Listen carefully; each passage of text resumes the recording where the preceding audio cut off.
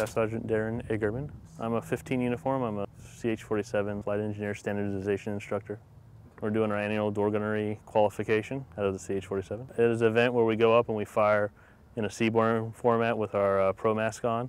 We also fire out of the right door of the CH-47 to hone our proficiency in using the M240 Hotel machine gun.